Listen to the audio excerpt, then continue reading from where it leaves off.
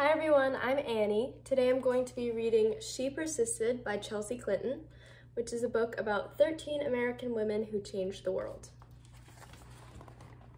Sometimes being a girl isn't easy. At some point, someone probably will tell you no, will tell you to be quiet, and may even tell you your dreams are impossible. Don't listen to them. These 13 American women certainly did not take no for an answer. They persisted.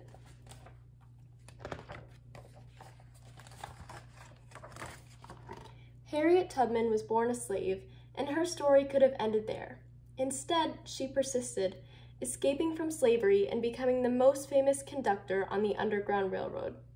She risked her life many times to lead countless slaves to freedom, including her family, friends, and strangers. Every person she led to freedom arrived safely. I should fight for my liberty as long as my strength lasted.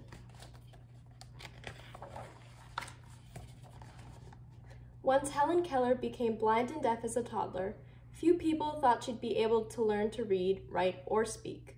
But she persisted.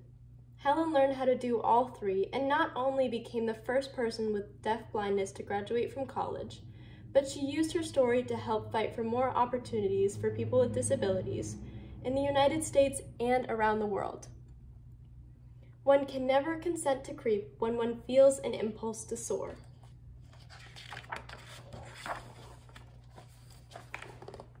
After her family fled poverty and the threat of violence in Ukraine for a new home in New York City, Clara Lemlich got a job working at a garment factory. She wrote that the factory's conditions made women into machines, and so she persisted, organizing picket lines and strikes that ultimately helped her win better pay, shorter hours, and safer working conditions for thousands of workers, both women and men.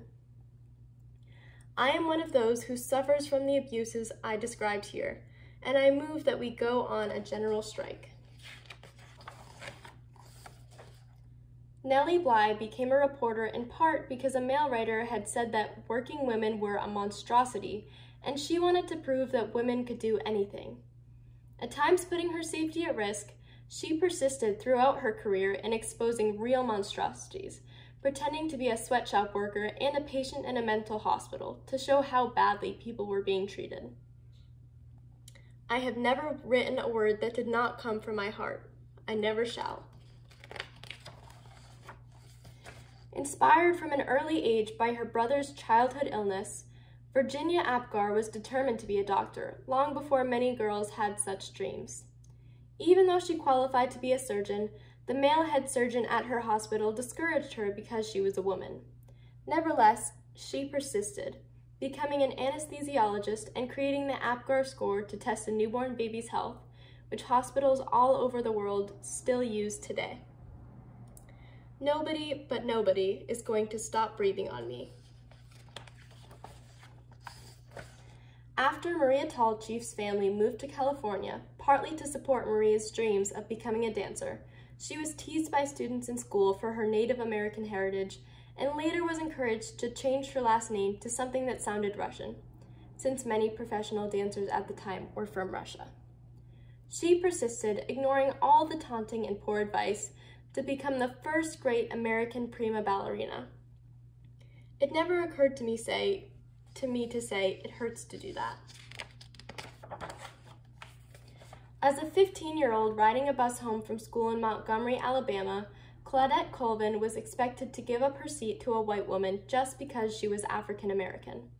In her refusal to get up, she persisted in taking a stand for what's right, helping to inspire Rosa Parks to make the same choice 9 months later, an act that many point to as the starting of the modern civil rights movement. I knew then, and I now know, that when it comes to justice, there is no easy way to get it. You can't sugarcoat it. You have to take a stand and say, this is not right.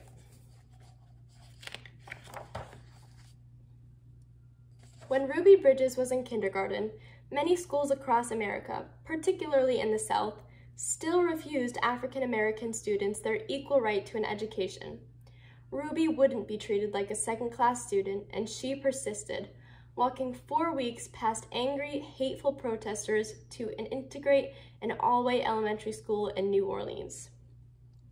That fateful walk to school began a journey, and we all must work together to continue moving forward. As the first woman to serve as both a U.S. representative and a U.S. senator, Margaret Chase Smith could have let that fact alone be her legacy. Instead, she persisted in championing women's rights and more opportunities for women in the military, standing up for free speech and supporting space exploration. The head of NASA once noted that we wouldn't have put a man on the moon without Margaret. The right way is not always the popular and easy way. Standing for right when it is unpopular is a true test of moral character. Sally Ride always believed women could succeed in any math or science career.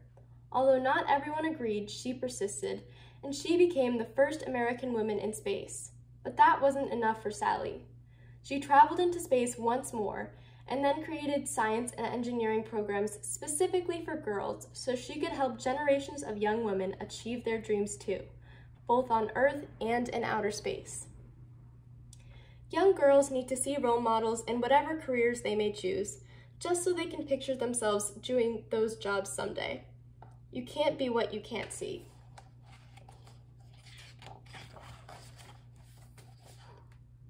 When, as a kid, Florence Griffith Joyner visited her father in the Mojave Desert, he would urge her to run faster and faster, to run as fast as a jackrabbit. Even when she had to leave to college to help support her family, she persisted in her training on the track, then went back to school and got faster and faster. Her unbroken world records in the 100-meter and 200-meter sprints set at the 1988 Summer Olympics mean she is still the fastest woman ever. When anyone tells me I can't do anything, I'm just not listening anymore.